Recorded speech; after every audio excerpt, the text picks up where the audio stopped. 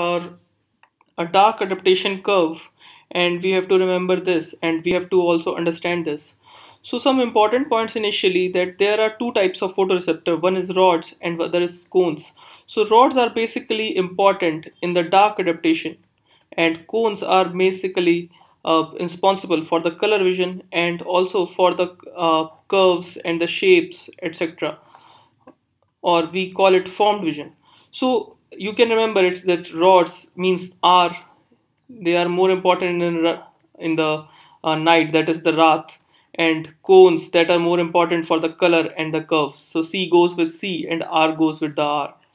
So now we have what, see this diagram. So let's say this is a threshold. You can say this is 10, this is 20, or this is 30, just for the sake of understanding. So the red line is for the rods and the green line is for the cones.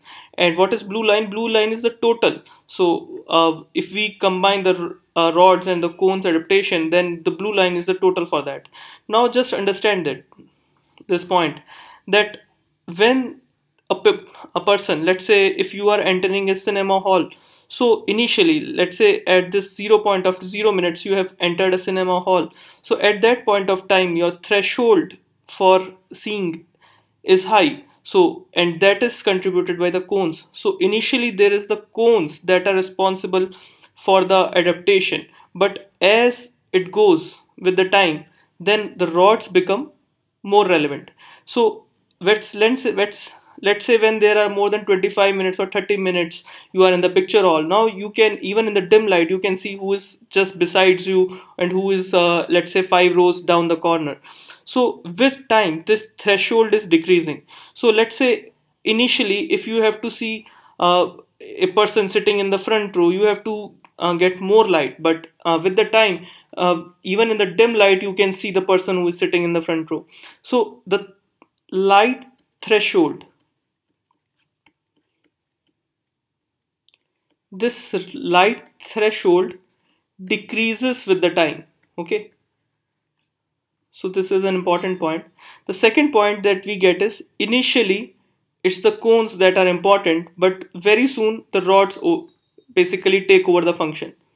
So both rods and cones are important for the dark adaptation, but mainly it is rods. After 5 minutes the rods are the main players for the dark adaptation.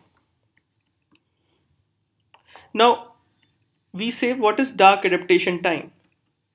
So dark adaptation time you can define is the time period after which a patient can, even with a very little threshold, can see the surroundings. So we say the dark adaptation time is almost 30 minutes.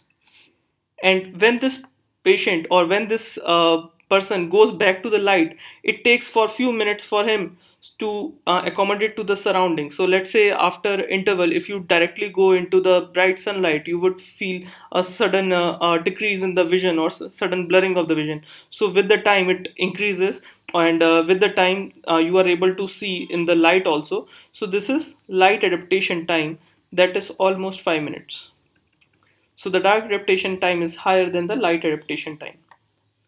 So these are some important points that you should remember about the dark adaptation curve. Another important thing that you should remember is Purkinje effect. So what is Purkinje effect? Purkinje effect says that all colors are seen as gray in dark light. So this you have to remember.